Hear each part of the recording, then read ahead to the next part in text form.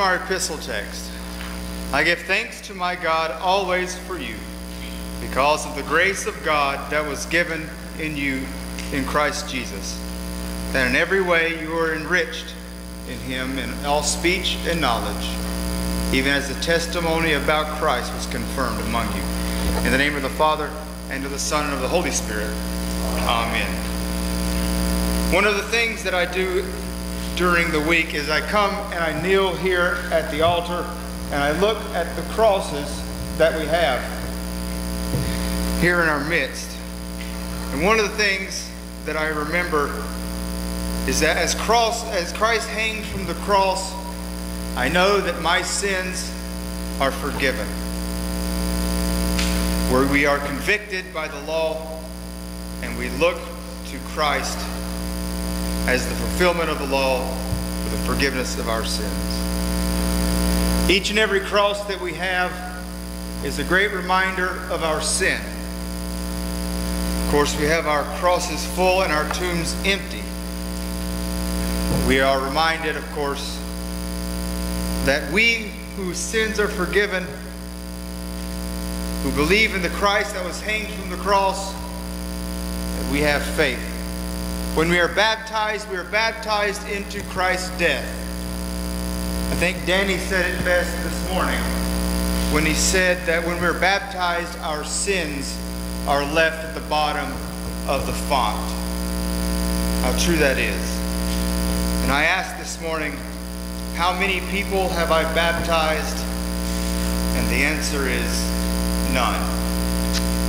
Jesus is the one who baptizes. I know that I'm not perfect.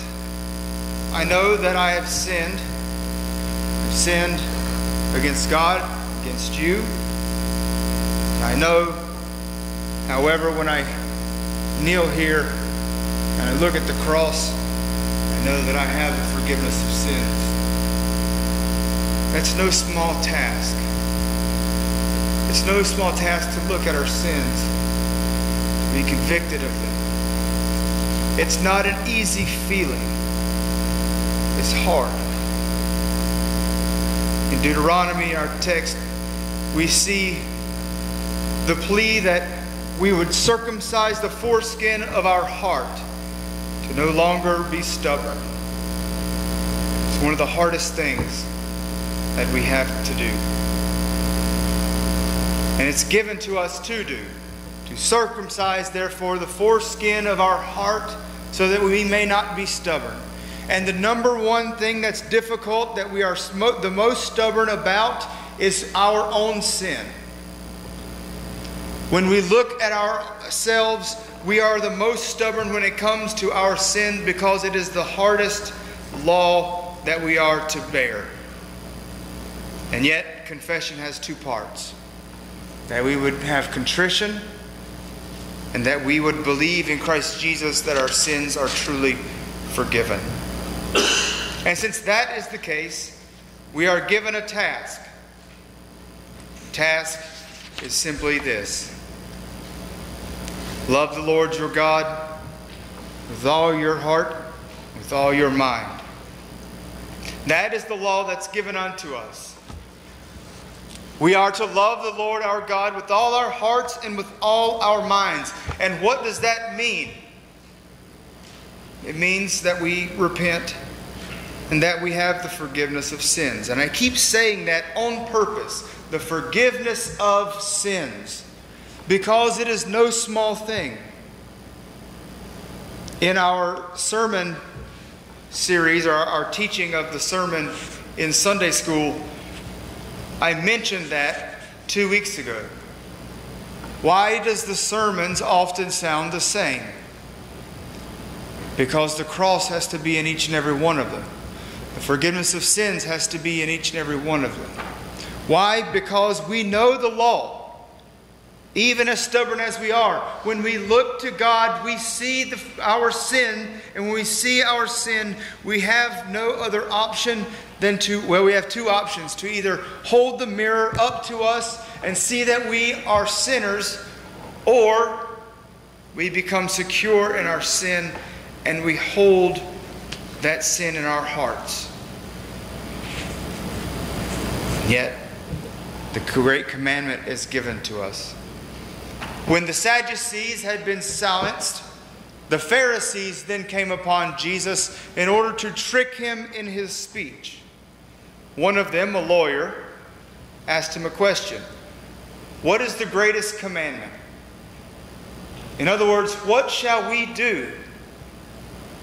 What can we do to keep the commandments? Not knowing that he was looking at the same Christ who would be the fulfillment of all the law. They did not know that they were looking at the Christ. And when Jesus said to them, "What do you think about the Christ? Whose son is he?" And they said, "The son of David." They did not know that they were looking at the son of David, whose lineage would have the blood spilled for the forgiveness of our sins. And then Christ says this, "You shall love your neighbor as yourself." Some call it the golden rule. I call it one of the two greatest commandments in which all the law and the prophets hang. If we do not love our neighbor as ourselves, we're stuck. We're stuck in a law, in a loop of a law of self-justification. Over and over and over again, we justify why we should not love our neighbors as ourselves. You've heard me say over and over that in our own minds, it's a one-camera picture show. We have our opinions, how we feel, and rarely do we look outside to other people's opinions, even if we have that ability at all, to look at someone else, be empathetic, be sympathetic, be lovers of the gospel and lovers of our neighbor. Love your neighbor as yourself. Who then is my neighbor? Look around. Look here at this church. Love your neighbor here at Augustana Lutheran Church. They're so close to you. So close. Make it today. Why not make it today that we love our neighbor as ourselves, that we put ourselves second and say to others, "I forgive you, I love you as myself."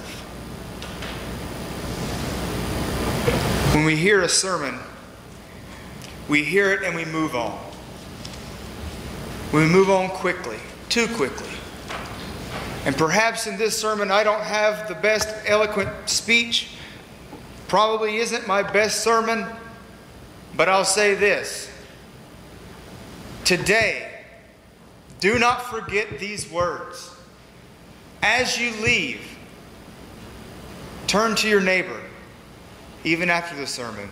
Turn to your neighbor and say, "I love you, I forgive you, you are my Christian brothers and sisters. I love you." Why not make it today? Why prolong it? Why be bitter in our hearts when we could show the love of Christ to one another? When I kneel and I look at these crosses, again, I'm reminded of the law and I'm reminded of the forgiveness of sins. I say to myself those same words. Make it today that you go out and you forgive. Make it today that we make the sins of others as far as the east is from the west. Because when you love your neighbor as yourself, you are keeping the greatest law. You shall love the Lord your God with all your heart and with all your soul and with all your mind. And when that is true, Christ looks at us, at our baptism and where he feeds us at the altar, and he says to each one of us, "Well done, thou good and faithful servant." Make it today. Let's not wait. Show the love of Christ today. Love your neighbor as yourself. For on these two commandments depend all the law and all the prophets. Christ Jesus is the one who bridges that gap. And let us, for his sake, love one another as Christ loves us, even to the point of giving up his life, that we would have that same forgiveness of sins. Amen. And now may the peace which surpasses all human understanding keep your hearts and minds in Christ Jesus now and forever. Amen.